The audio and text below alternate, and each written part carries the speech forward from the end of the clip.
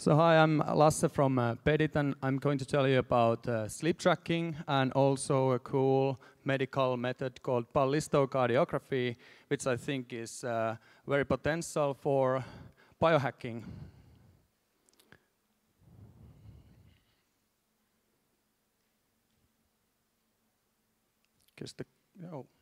So that's me 15 years ago. I was top athlete, I was a triathlete, and what happened was that I got into a very, very bad overstress syndrome that ruined one of my seasons. I was sweating, shivering, and I couldn't sleep. And to get rid of that state, I had to sleep with the heart rate monitoring band. That was very annoying, and that was the only way to actually track where you're going, what's happening in your body, and how you are able to recover of the daily stress. Then a little later, I was a research scientist in Helsinki University of Technology, and I was developing a chair based on this ballistocardiographic method. That a chair has sensors that can analyze the forces coming out of the body and analyze based on those forces the cardiovascular status and do even cardiovascular diagnostics. And this was the beginning where I saw that putting the sensors in the surrounding platform, ambient sensors which are not attached to you, are able to do very accurate heart rate and cardiovascular assessment, and also could be exploited in bed and in chair or even a standing platform like weight scale. So what is ballistocardiography? It's measuring and analyzing the ballistics of the cardiac contraction. So here you see ECG as compared to the BCG. ECG is the electrical activation that makes the heart pump. BCG is the actual mechanical response when the cardiac contraction happens, how the blood bolus is accelerated from the left ventricle, how it hits the aortic arch, and then to peripheral reflections, filling. It can be analyzed in the same way as ECG, but it's the actual mechanical response, not the electrical activation. So we can measure these forces coming from the cardiac activity outside the body, putting the sensors in the supporting platforms like bed.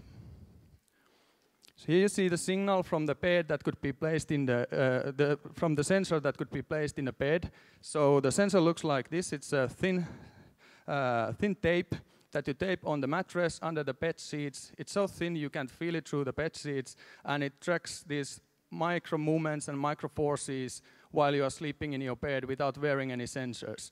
From that signal you can see the red circles are these BCG forms, so heartbeats, and the longer period circle is blue is breathing cycle, measured from the chest wall movement that produces similar forces as the heart is producing, but because of breathing.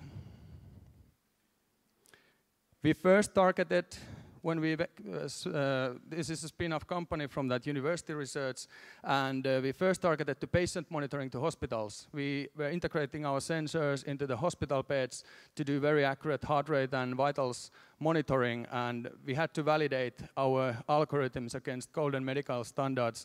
And we are currently the only company in the world who is able to do accurate enough heart rate variability analysis from the mechanical signal. All the other are doing it from the electrical signal of the heart activity. We can do enough accurate measurement from the mechanical signal without touching the body. First product was introduced a few years ago. That was called Beddit Pro. That was mainly directed to the professional users like personal trainers, sleep clinics, occupational health providers.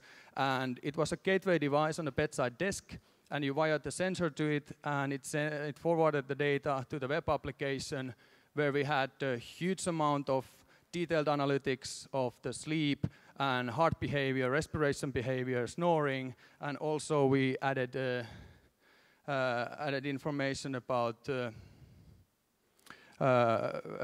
sleeping environment. Here you can see some images there. We detected this sleep stages classified to light sleep, deep sleep, REM sleep, actigraphy, like the normal movement trackers do if you're wearing them, and then the heart rate curve. That's the typical heart rate curve over the night. It drops toward the morning hours, you're recovering, and then the heart rate is getting a little bit higher again toward the natural awakening. So we didn't leave it there. We also did this heart rate variability analysis that we were able to use to assess the stress and recovery status of the autonomous nervous system. So with this tool, just by sleeping in your bed, you're able to optimize the performance. Everything you basically sleep and this behavior of the heart and respiration, what we measure, they reflect everything what the person has been doing lately and about the health, and also the quality of the sleep and how we recover has an impact to everything what we are able to do in the next day, and in the longer term it affects to our whole health. There you can see also the two lowermost curves are about the environment, noise signal and light signal, which has a big impact to the sleep quality. So this is what we do today. Can we get an audio, please? Just place the Beddit Sleep Monitor on your bed under the bedsheet. Use Beddit and its smart features together with your mobile device. There's no gadgets or any kind of wearable sensors intruding on your good night's sleep. Beddit monitors your vitals and sleep cycles to assess your sleep quality. Sleep affects your overall wellness. During deep sleep, you and your body recover so that you'd be able to perform during daytime. Beddit also gives you tips on improving your sleep quality and offers helpful features like the smart alarm that wakes you up at the optimal time so that you could feel refreshed and energized when waking up. Every morning, the Beddit mobile application gives you an overall assessment of your sleep quality and gives you tips on improving your sleep and wellness. Remember, sleep smart, live better. Beddit.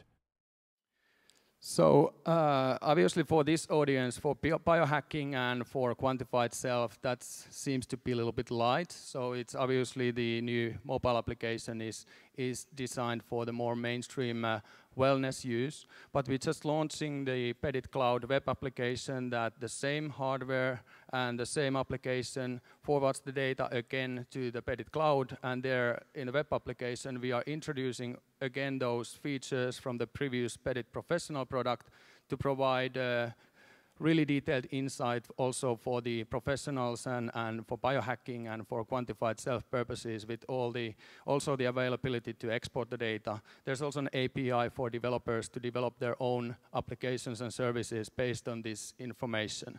So a couple cases about what we've done. This was the contact to our customer support a few weeks ago. There was a customer who said that everything should be fine and the device is working well, it gives the analysis, but I never get any heart rate reading. So we asked him to send feedback and with the raw signal data. We meant to look at the raw force signal data from the bed to see that there was almost no mechanical response of the heart. So it was a very weak mechanical response, and our analysis was not able to pick up the heart rate, even the person was lying still, sleeping pretty well. And so we got back to him and just proposed that maybe you should, we don't want to scare you, but maybe you should go to see a doctor. So he went and found out that he had a very bad arrhythmia, almost constantly bad flimmer, and that he's now in a treatment and was obviously quite thankful to us. But this is not just the kind of the more like biohacking side finding of the normal use case. Another case, last year we introduced the product on Indiegogo. We raised over $500,000 in a short time, and we had a very small team. So it was not an easy task. And one of the examples is last push to finalize the campaign. In 14 days, I had 15 flights, 65 hours on a plane, 10 conferences or PR events where I was presenting, over 30 interviews, over 40 meetings in 14 days. So that's what I got from the Beddit. This time, my stress was under control. Not like I was training as a triathlete and as an athlete without having this monitoring. This time, I knew where I was going, and I was able to optimize, not pushing myself over the edge. The red signal you can see, that my normal resting heart rate is between 53, 57, and if it goes to 70, I know I'm in trouble.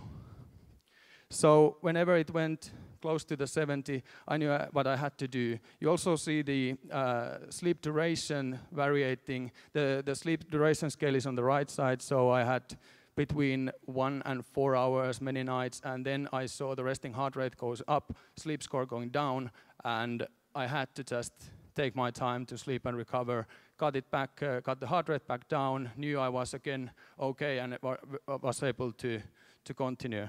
This was like truly optimizing, minimizing the sleep, minimizing the recovery, and still be able to perform to make that final push in the campaign. Then just a couple tasks for you. There's lowest signal is from our sensor.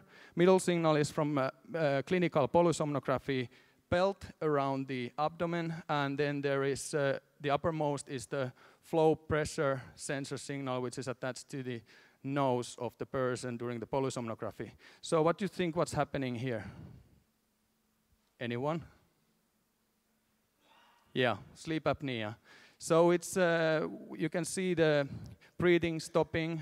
There is almost flat line in the low frequency range, and it ends up to having the oxygen saturation dropping and then waking up. So there is a lot of movement in the end because the person is waking up, and if the heart is too weak, then something else happens. It could be even more flat line. Sorry to interrupt, but we really have to stay to a tight time frame. So if you could just like take a minute to wrap up, and then we'll. Yep.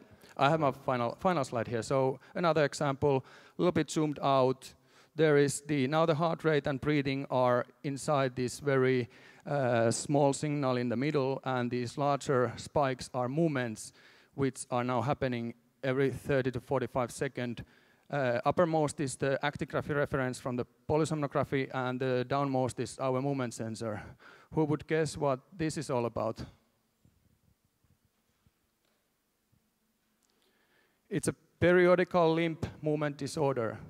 Person is sleeping very well, but every 30 to 45 seconds moving his limb, keeping the sleep very light and bad quality, and feeling tired every day and not knowing anything about it. Very common issue. About 4 to 5% of population suffer from this. So that's about some examples of the sleep tracking and the interesting method called ballistocardiography. Thank you.